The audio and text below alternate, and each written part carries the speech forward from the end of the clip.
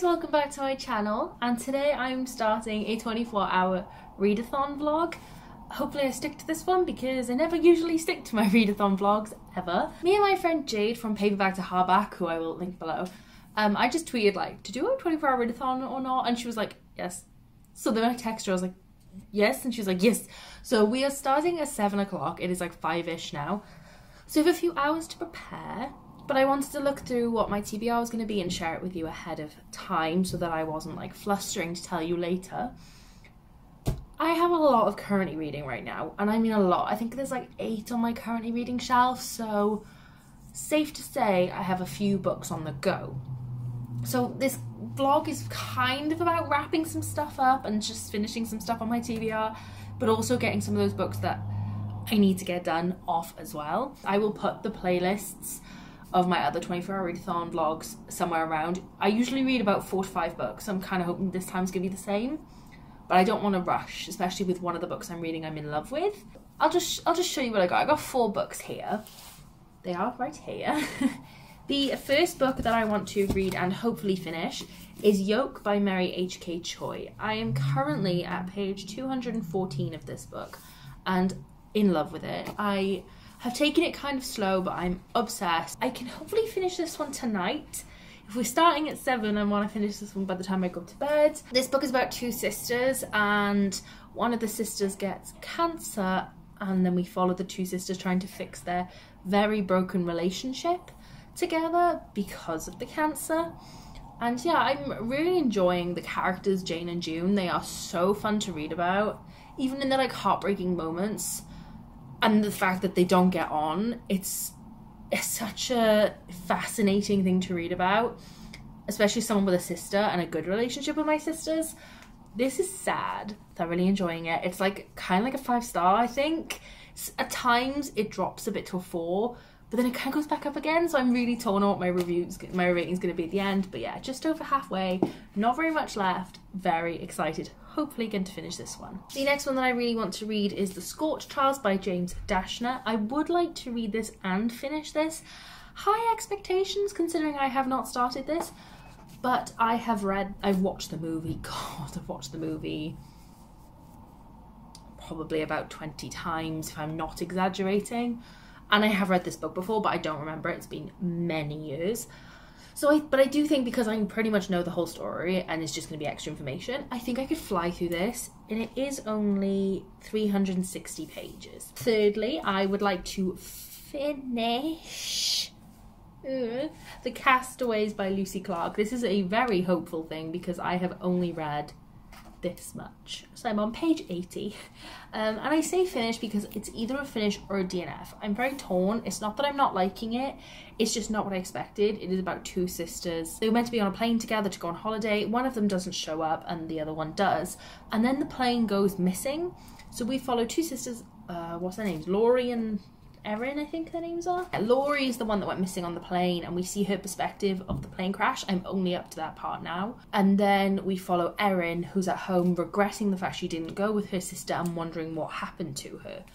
I just didn't expect that to be the case. I thought it was going to be a survival story, so the fact I'm spending the majority of the time in Erin's POV looking at what happened, it's not the mystery I wanted, it's not what I cared about.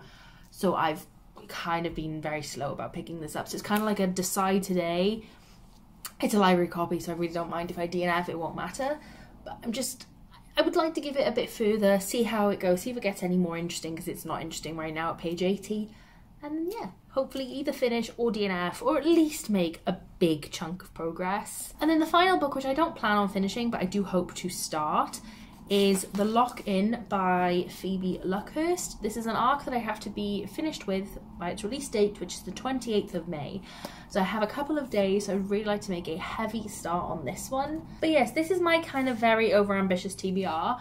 I usually read this much, but I just don't, I've been in a slump, I haven't really been in the reading mood at all.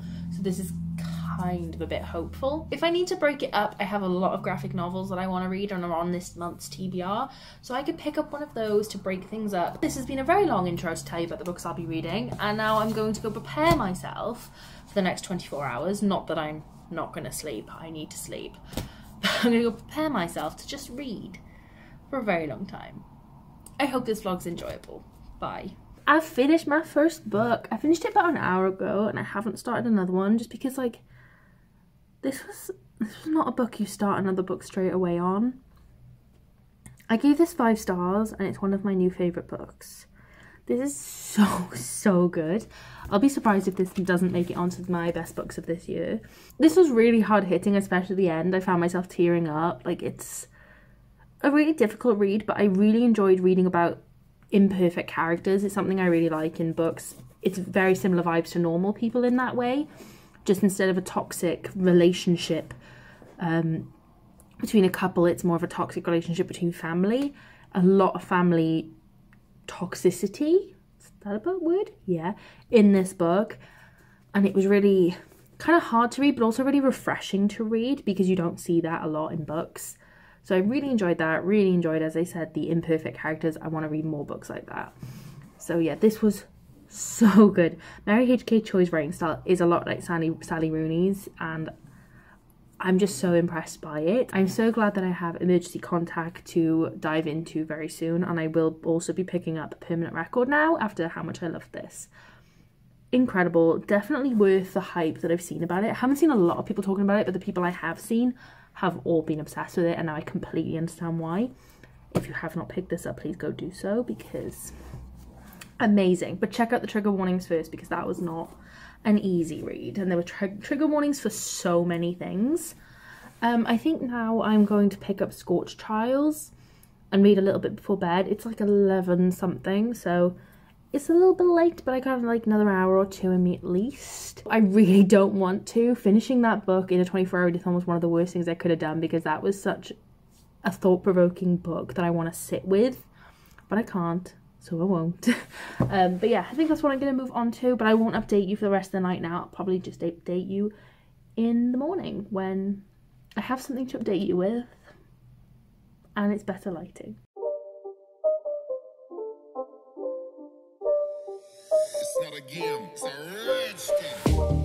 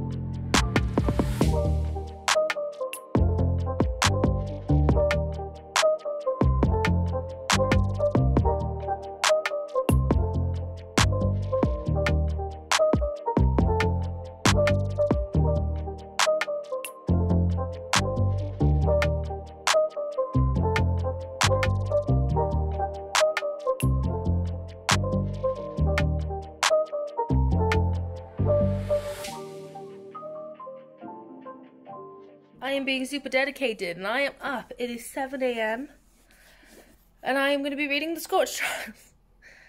I don't know why I did this. I'm tired. These books ain't going to read themselves.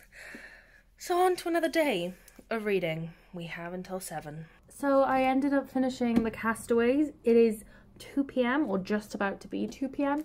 So I'm really glad that I got this done. I did end up having to switch over to the audiobook. Actually, I don't even think I told you I switched to this. Let me update you from the start.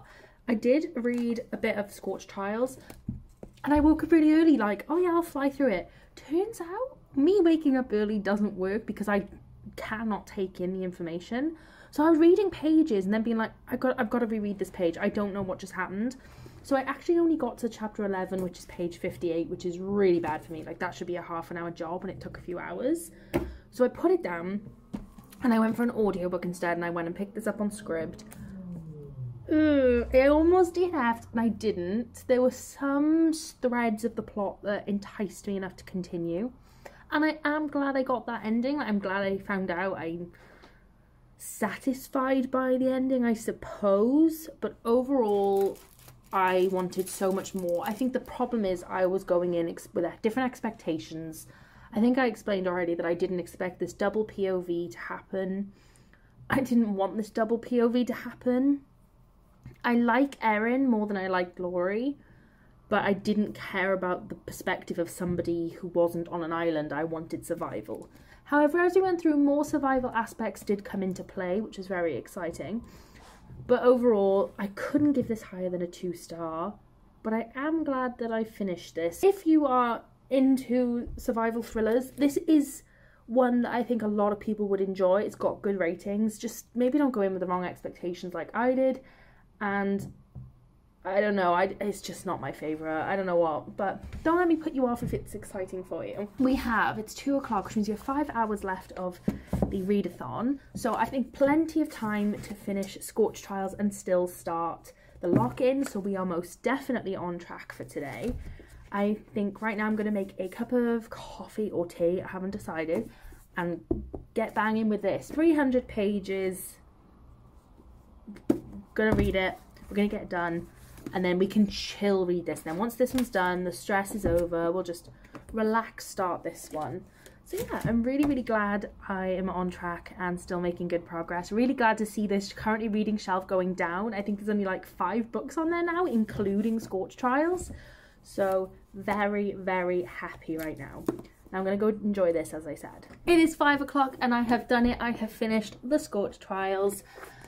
Yay. That means I can finish 3 books. I've given it a 3-star. I've read both the books twice and I've seen the movies countless times. And I'm honestly going to say it, the film is so much better. Some of the things in here, the first book and film, same thing. The plot feels so right. It feels like it was written perfectly. It was written well, as if it was well planned. This book feels as though the author didn't know what to write. So instead, he just wrote a bunch of scenes and then tried to stick them together with a lot of filler. I don't know, it makes no sense. I didn't really love a lot of the parts. I feel like we were left with a lot more questions than answered. Actually, I think there was nothing answered, really. So I don't know. I liked it still. I gave it a 3-star. I still enjoyed seeing the development of the characters and stuff, but overall, currently not looking good for these books. I'm definitely thinking movies are better, which is a rare occurrence. It is now 5, so I have 2 hours left. But I think I'm going to take a break from the reading. I'm not going to finish this anyway. I'm not on any type of time crunch. And I think I'm just going to go play some PlayStation with my brother. We can play online again. So I think I'm going to go do that for a little bit and then I'm going to move on to reading a little bit of this. Okay, so it's actually a few days later and I forgot to update you and sign off this vlog. But I wanted to update you on what I had accomplished in terms of the lock-in. This is not what I thought it was going to be, but I did make it to page 238, so not very much left, which is great because I have to get it done soon. It's really funny so far, but it's not like out of this world. For me right now it's probably like a 3.5 I think, and that's probably where it's going to end considering how close I am to the end. It's funny, I'm really enjoying it. I have no idea where this is going to go in terms of an ending, but I'm excited to see it and I am enjoying my read of it, and it's really easy as well to read. So that is it for my 24-hour readathon. Sorry I am updating you past the time, but yeah, I really hope you enjoyed seeing me do that. I'm really glad I did it because it helped me progress through some books after my terrible slump. So I've done a bit more reading than I would have originally, and finished some books off my currently reading because it was kind of ridiculous how many I had on there. But yeah, thank you so much for watching this vlog, and if you made it to the end, give me a comment down below. If you just want to comment an emoji, that is fine too. Just let me know you've been here, and I shall see you all in the next video. Bye!